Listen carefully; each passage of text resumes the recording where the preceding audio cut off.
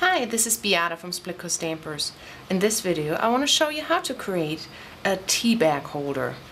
All stamps used in the sample are from flourishes wishing you a happy Halloween. And let me show you the open.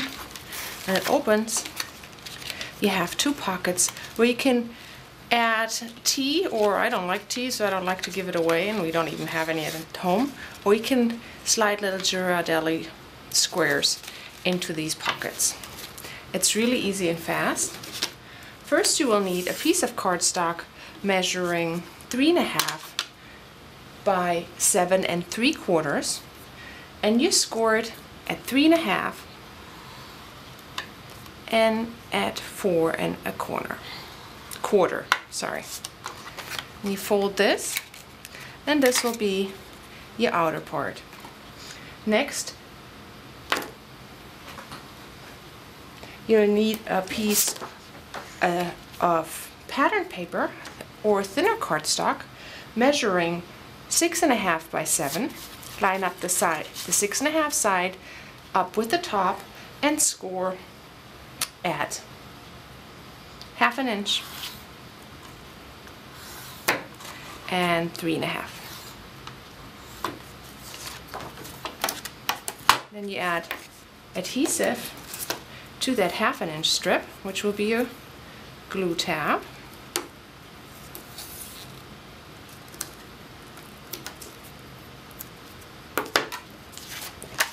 Pre-fold your score lines.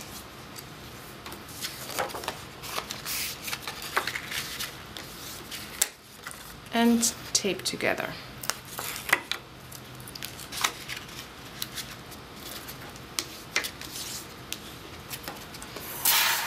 And now you take your cardstock, and if you're using a score buddy or score pal, line up your paper strip at 1/2 inch and score at 3 5/8. Then flip it around and do the same. If you're just using a regular scoring tool, score at 3 1/8 on each side. And pre-fold that. And this will be your little treat holder. To have easier access, just use a hole punch. I'm using a 1-inch punch. You can use whatever size you want. And punch a 1/2 hole in the center, a 1/2 circle, sorry.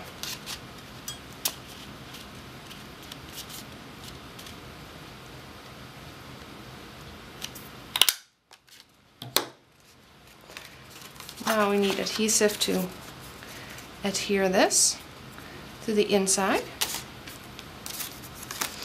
I'm using score tape.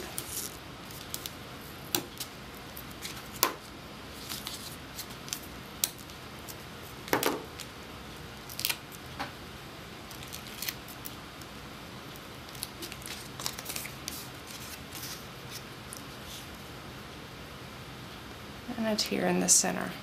To make sure it sticks, I like to add something, and for this one, because it is so Halloweenish, I will add some glitter brads. Just line it up with the center. And punch a hole. A little bit bigger and more centered.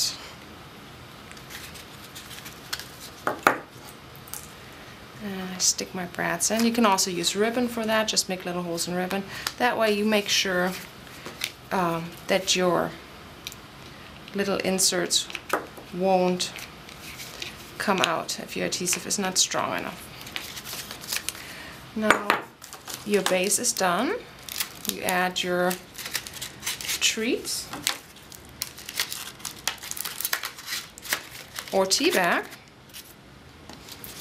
tie your ribbon,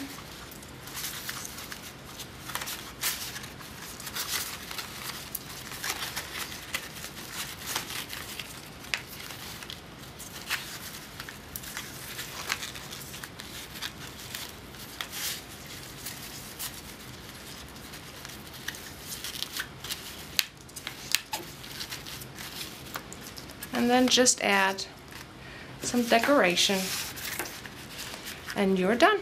I hope you try it out. It's fun and easy. See you next time.